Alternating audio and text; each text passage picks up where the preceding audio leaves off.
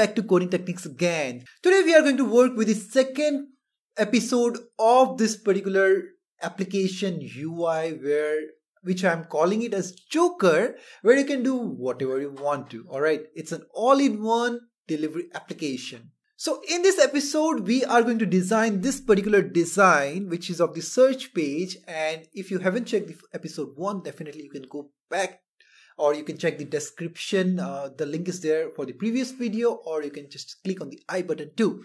So that's how you can get to the first video. All right, so let's get started with the episode 2.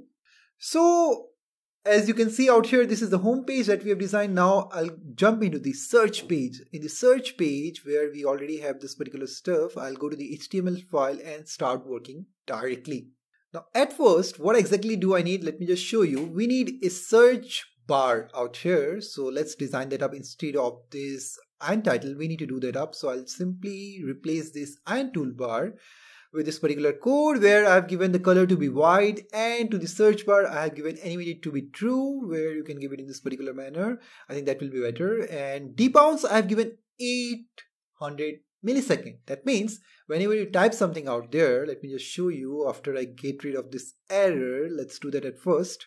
So I'm going to type this particular one and error will go away for the time being. Let me show you what exactly I'm talking about. Basically, when you type something out here and you leave it for 800 milliseconds, then only it will get triggered. Otherwise, it will not get triggered. That is debounce. So which is very handy. Now I've given an identifier where we will work in the TypeScript one. Then I've given a placeholder, search for items and stores, or whichever you want to search directly. Okay. Then iron change, whenever there is a change in the text, definitely you can track this up on iron search change event that is getting triggered, which we have already created out here. So now what exactly I'm going to do? Well, I'm going to have a query out here, okay, with which we are going to work. And for having that, I'll create a property called query, which will hold the value of it. And then I will also have some shop list, okay, which we are going to have it out here. Let's work with that. I'll go to the search page, and before working with the search part, we will design everything. Then we will work with that. So out here, I'm going to have some stuff.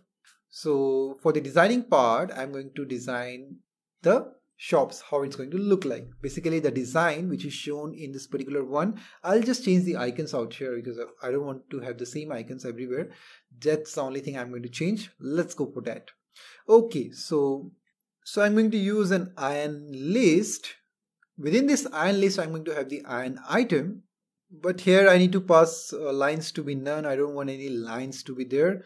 And then I'm going to have the ng4 on my iron item. Alright, let me close this. Now you can check it properly. So basically I'm using an iron thumbnail, then an iron label where I'm passing the store name, then the cuisines or categories to which it belongs. Alright, and this will be an array, so definitely I'm going to transform that array into a string with commas. Okay, then I'm going to show the location, and then on another p tag, I'm going to show the time, duration, how much it's going to take to deliver the items to your place. So that's what I'm going to have, and this is the thing. I think it's easier because I have implemented a lot many times and I've achieved the same design many times. Okay. All right. So now I'll wrap all of it in an ng container, and I'll explain you why I'm doing that. Ng container. And I'll pass out here ng if shops (length) if it is greater than 0, then only it's going to show up. Otherwise, I don't want anything to show up out here. Okay, so if there are no shops, definitely it's not going to work. That's what I'm going to give. On the iron list, I'm not passing it up. Well, we can do that up, but I don't want to pass it out there because sometimes it takes some space, which I don't want. If you want, definitely you can try that up. Alright, now I'll go to the TypeScript part and work with this particular functionality. Otherwise, this will be an error because I need gate categories. For that, I need to have the shops array also. So let's implement it up.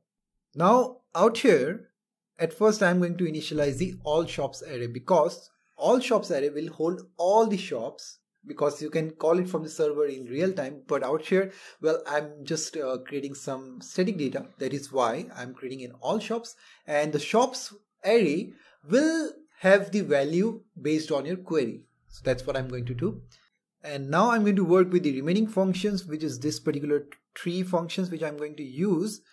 Well, the first one is the onSearchChange, where I'm going to get the query and transform it into a lowercase one and redirect it to the query search function, where I'm going to look for this length. If it is greater than 0, definitely I'm going to go ahead and check for the lowercase name, whether it is matching with any of those in all shops one, array 1, and pass it in the shops one. And before that, I'm just initializing or declaring the shops array to be empty.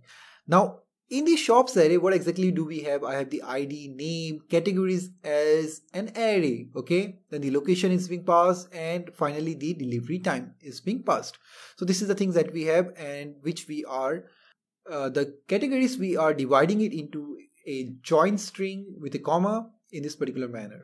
So once we do that up, let's check this out whether it works or not. Basically, you won't see anything out here until we type something. So if I type something out here, let's say if I'm typing C, you can see Crimson Valley Life Pharmacy is coming up because M is present in the name.